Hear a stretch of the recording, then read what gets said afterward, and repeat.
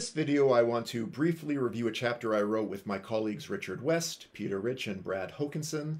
It's called Instructional Design for Learner Creativity, and it's in the 5th edition of the Handbook of Research in Educational Communications and Technology. At the beginning of our chapter, we review a lot of the recent research that talks about what creativity is and how we can recognize it and define it.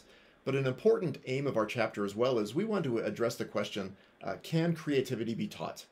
And our answer to this is a resounding yes.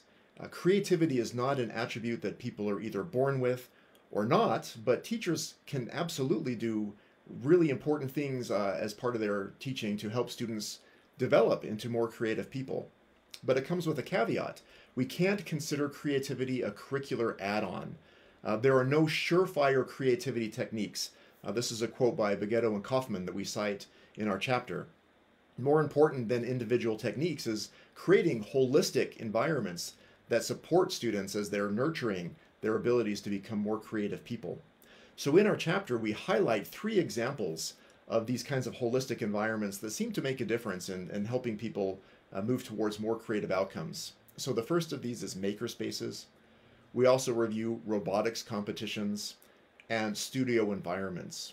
And as we examine these 3, we summarized principles that educators can consider to help transform learning environments so they support students in achieving these more creative outcomes. I'll just briefly review 3 of these in this video. The first is to consider the system and the space design in which learning happens. Set up the space so that students bump into people or ideas that are different from what they expect, or allow people to work across disciplinary boundaries.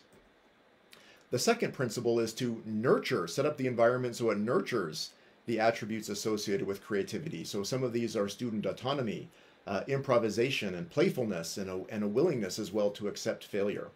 Now, especially on this last point, teachers can play a critical role in helping students see failure as a productive step towards an eventual creative success rather than a defect that needs to be eliminated. And the third principle is to promote students' holistic creative development. Creativity is developed when students encounter open, complex situations, even messy situations. So don't eliminate the messiness in an attempt to wrap up a lesson quickly or to meet some kind of predefined schedule. Now, if you're interested in learning more about promoting holistic creative environment for learner creativity, you can learn more by reading the whole chapter, Instructional Design for Learner Creativity.